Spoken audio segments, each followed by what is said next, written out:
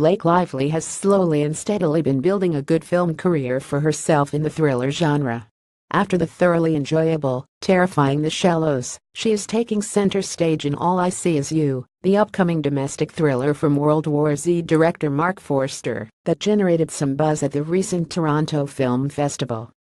All I See Is You is about Gina Lively, a happily married blind woman who has surgery to correct her vision. Following the surgery, Gina begins to notice some things about her life and spouse, played by Jason Clarke, that don't fit into the world she thought she knew before she regained her vision. When I make a film, my visuals are always guided by the motivation of both the character and the story, Forster told Entertainment Weekly. In this case, I wanted to find a way to tell a story without the limitations of traditional narrative devices, where I could literally embody a painter and create innovative and fluid visuals.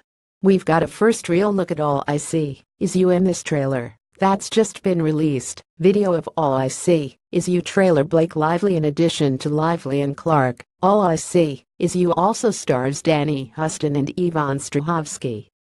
All I See Is You will get a US release on October 27. No UK release has thus far been announced,